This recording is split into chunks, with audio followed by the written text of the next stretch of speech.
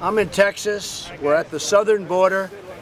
We have incredible people. I'm surrounded by Border Patrol and ICE and law enforcement, and they have done an incredible job.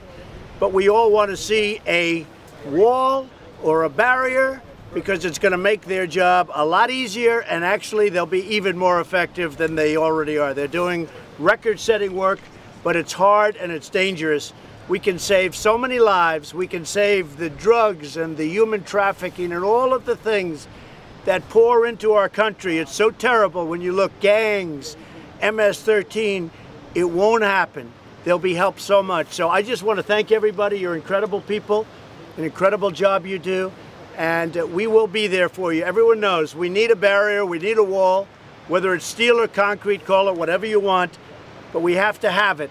It's common sense, it's very easy. We have to take the politics out of this, and we have to get down to business. The numbers will be incredible if we get it done, and we will get it done. One way or the other, we will get it done. Thank you all very much. Thank you, fellas. Thank you.